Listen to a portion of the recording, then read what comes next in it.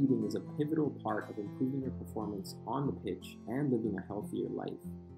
We're joined today by Terence Boateng, a registered dietitian and exercise physiologist, and Julie Mancuso, a registered nutritionist and owner of JM Nutrition. They will go over a variety of topics such as what you should be eating before and after matches, how soon you should be eating prior to kickoff, what foods you should stay away from to maximize performance, and much more.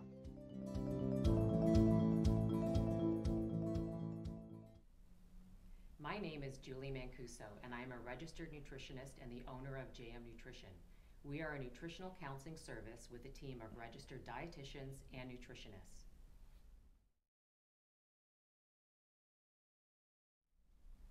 With me today is Terence Boateng, a registered dietitian and certified exercise physiologist.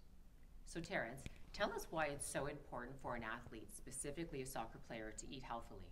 Well, eating healthy is extremely important for soccer players. It'll help improve their sleep, increase their stamina, it'll help with recovery, and it'll help keep that mental focus while you're playing the game.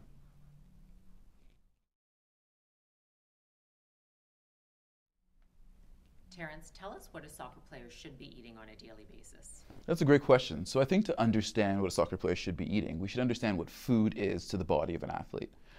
Our body breaks down food for energy, so we can do things like walk, study, play video games, and of course, play soccer.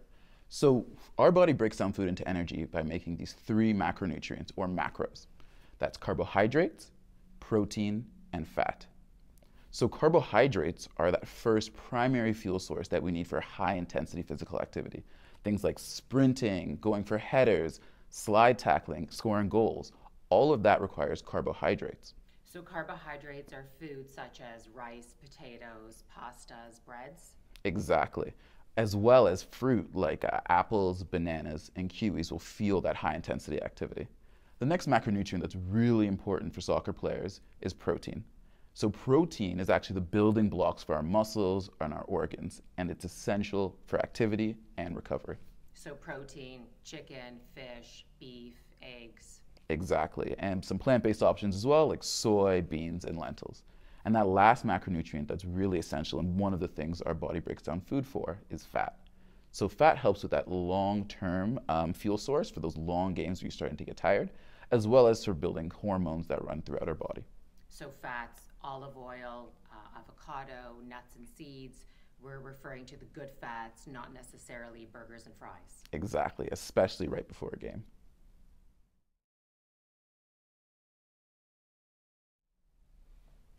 So Terence, what should a soccer player eat before a match to have that maximum amount of energy, endurance, and power?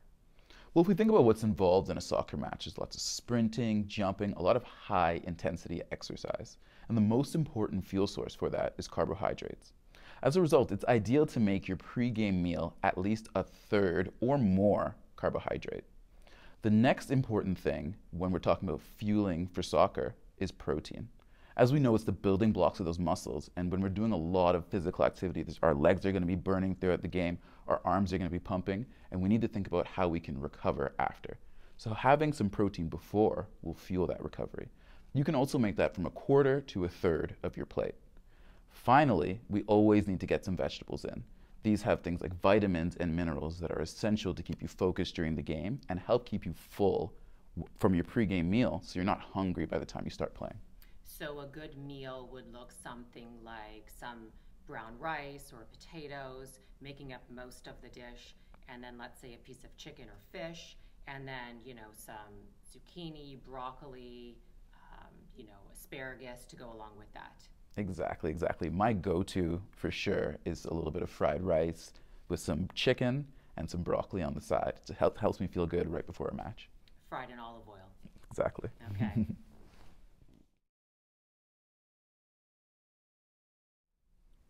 So we know it's important to have a good amount of carbohydrates, your protein, and your vegetables before a match.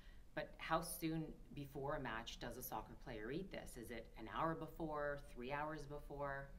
Yeah, so ideally you'd want to have that pre-game meal about 3 to 4 hours before your competition. If you think about it, there's going to be a lot of rolling and sliding, and you don't want a whole bunch of food in your stomach while you're actually playing. But at the same time, you don't want to eat it so far in advance of your match that you're hungry during the game. If you're going to opt for a snack instead of a full meal before a game, you can have a small snack about an hour or two before, and as long as you're following some of these same principles of having carbohydrates and protein in your snack, it can be eaten as well. So something like yogurt and fruit, slice of toast with some natural peanut butter. Yeah, those are all excellent examples of a quick snack that you can have an hour or two before. Excellent.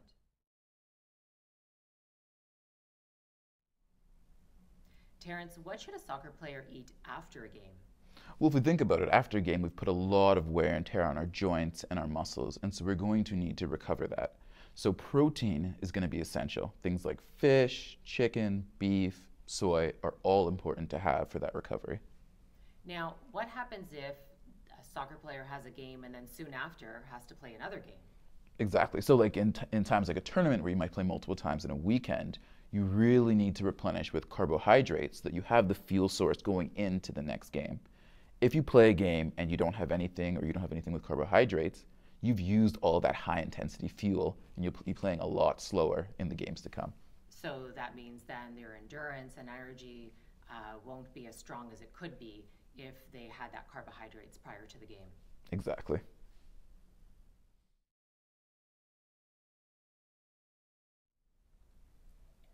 So Terence, let's say there's only a couple of hours between games and a soccer player needs to refuel, but it's not enough time to eat a meal. What would be a good snack option you would suggest? Right, so if we're thinking about what we need to refuel, things like carbohydrates and protein, a small turkey sandwich or a snack-sized wrap with a little bit of chicken inside would be great to have in between those two games. What about something quick like a granola bar that's low in sugar? A granola bar could work. It'll definitely provide you some carbohydrates so you can refuel for that high intensity exercise, but it is lower in protein, so it's not the best option, but if you're pressed for time, it is an option.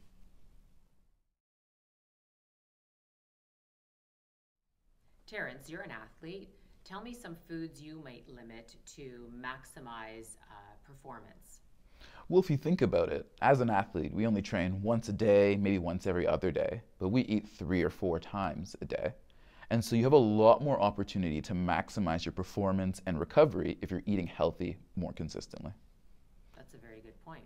Yeah, so as a result, I tend to avoid things like fast food, fried chicken, burgers. It's not that you can never have them, but when I'm trying to really optimize my performance, I limit it as much as possible.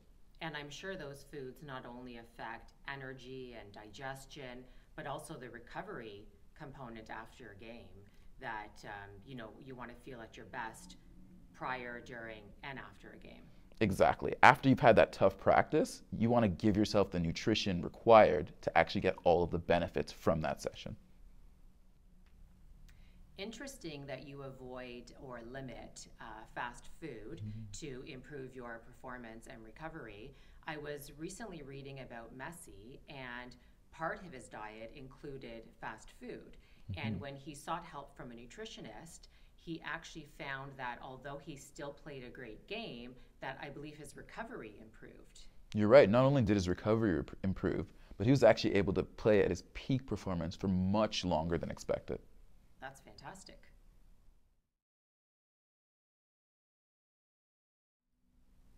So how much water should a soccer player drink on a day-to-day basis?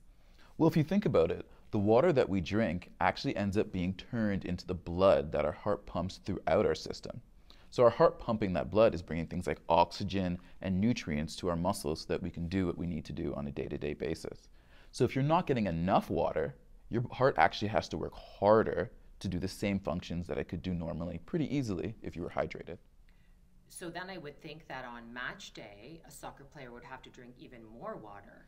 Exactly. So the amount of water that you're going to need to drink during your game and on match day in general is going to depend on your size, how hot it is outside, how much you're sweating, what position you're playing.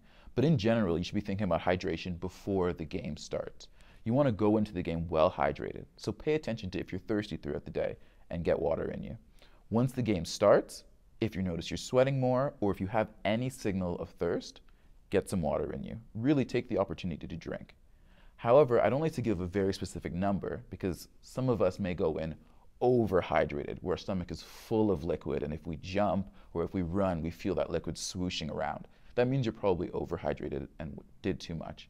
Rely on paying attention to your thirst, paying attention to your sweat, and take water as needed.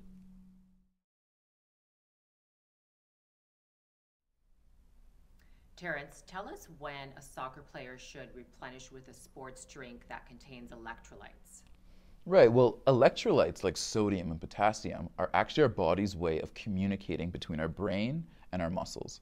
And so if you run low on electrolytes, you'll find that you won't be as focused or you'll have a harder time moving your body.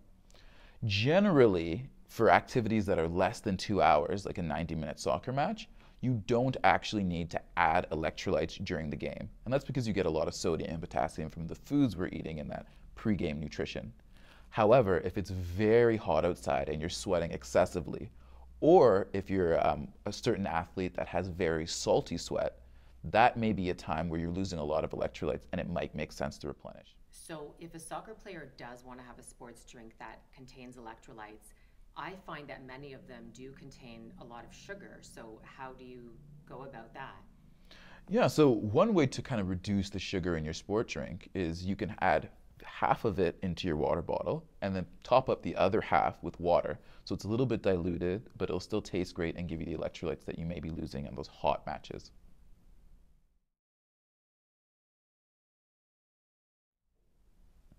As you can see, food plays such a huge role when it comes to sports nutrition, specifically soccer.